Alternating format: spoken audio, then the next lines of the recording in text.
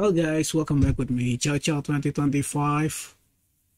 We're going to learn about why Roop not working to certain image or certain prompt. So if you generate an image it usually generate woman's or body that kind of tight and stuff, it usually sometimes the Roop is not working of changing one face to another. That's because Roop has this thing called the C image. If you open the extension as the web UI Roop script, this file is Cimage.py. You should edit this. It has import from ifnude. Ifnude itself is a model from side package ifnude, the Python. It has this detector.py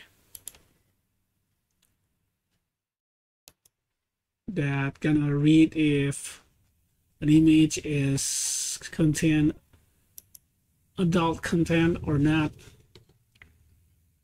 But sometimes the score is 0.7, so sometimes you generate things that with a body type or like latex or stuff, it gonna generate and gotta think that it is generate adult content, nude image, which actually not. So the solution is simply you edit the detector.py or the Cimage.py. Detector.py is used by any other extension and any other thing that the Stable Diffusion is used, but Cimage.py is only used by Roop. So I suggest just edit this.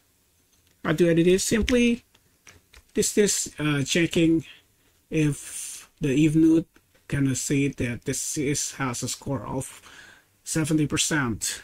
So simply turn this off by give it this thing, and this thing. This is a comment, so it's not gonna be used. But to return, because the C we turn off, simply return false. And yeah,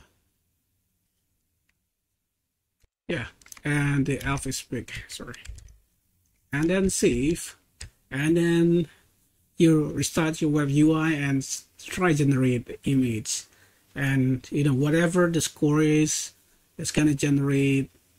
The Roop not gonna cancel the image, that is, but make sure you're not generate non-safe for work image for your friends or for celebrity or other people. Don't put them in that shoes, especially if the image is gonna be up on the internet. So yeah, don't do that, guys. It's gonna ruin people. Anyway, that's that for how to manage Roop. Thank you for watching. Don't forget to like, share, and comment, and see you again on the next episode. Have a nice day.